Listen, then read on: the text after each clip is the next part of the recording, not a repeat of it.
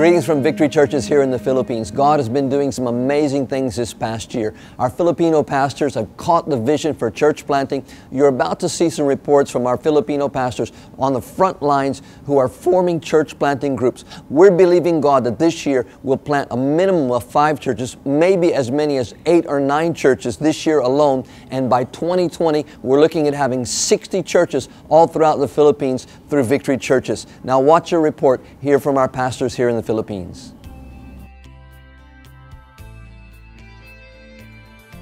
I think in terms of accomplishments, we have 3. I can say we have 3 major accomplishments for this year. One is we have sent a team in our church planting in Aliaga, Nueva Ecija. 2, we have moved from our old place to this new place that we have today. And then 3, I think from 1 service to 3 services that we have at the moment.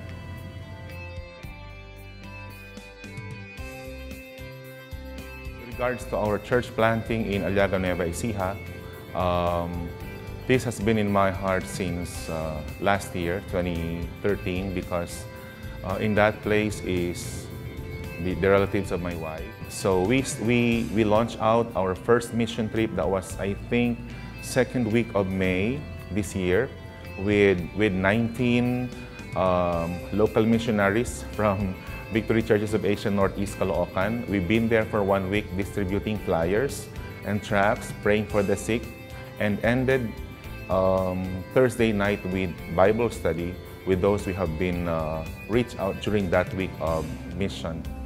Same with Pastor Albert of VCA NEC. Pastor Ezekiel has the passion for growth, which resulted in a move that would cause radical exponential growth. In the area of evangelism, many souls came to know Christ this year through our ministry of evangelism, campuses, evangelistic Bible studies. We also started a pioneering work for church planting in Santa Maria and North Sagaray. I am so happy with the outcome of our cell groupings. We are able to connect almost 400 people in our cell groups, and also we added 1 Sunday service this year, our 12 p.m. service, because our 10 a.m. service is full, so we started 1 additional service.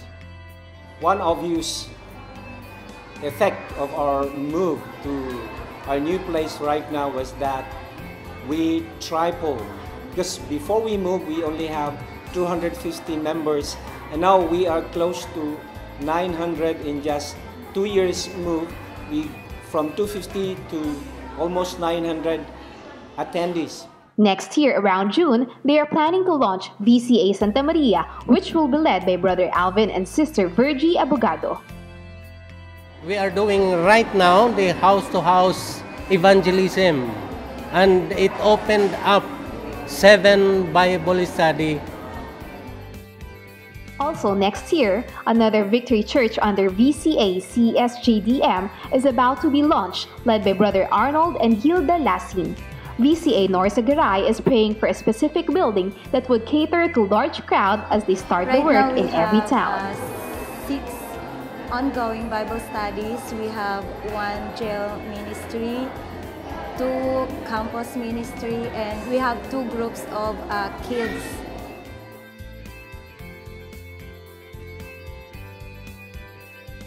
Our major accomplishment this year is in VCA Academy. We have 69 students enrolled. The attendance of morning service, I think 80 to 120 every Sunday, and in the afternoon service we have 40 attendants.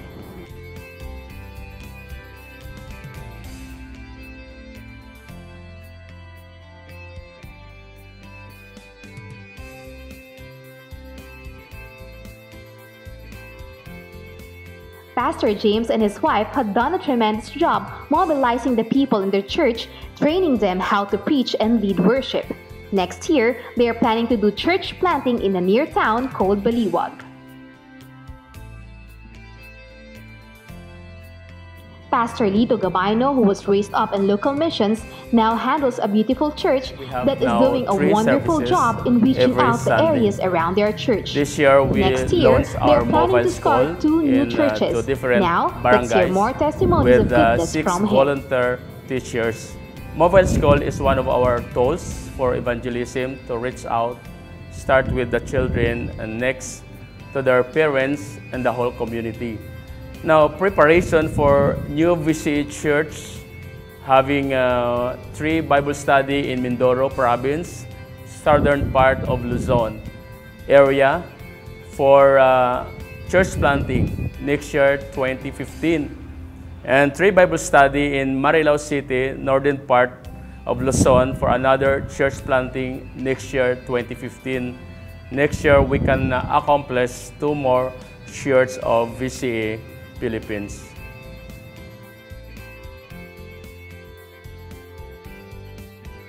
So I've been going to Cabanatuan at least every other month to visit some of our works there. We have some churches around Cabanatuan and also in Cabanatuan. While I'm going there, I always have this burden for people. And also, I saw that the place is really growing so much. So we started going there. I took a team from our Bible school students.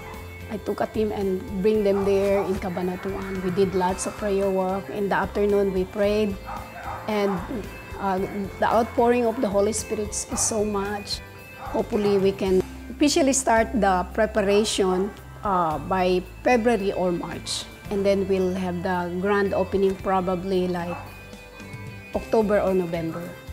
So, yeah, 2015. Thank you for your prayers and even your support, financial support to help us to bring this to reality, that the dream that God had put in our hearts.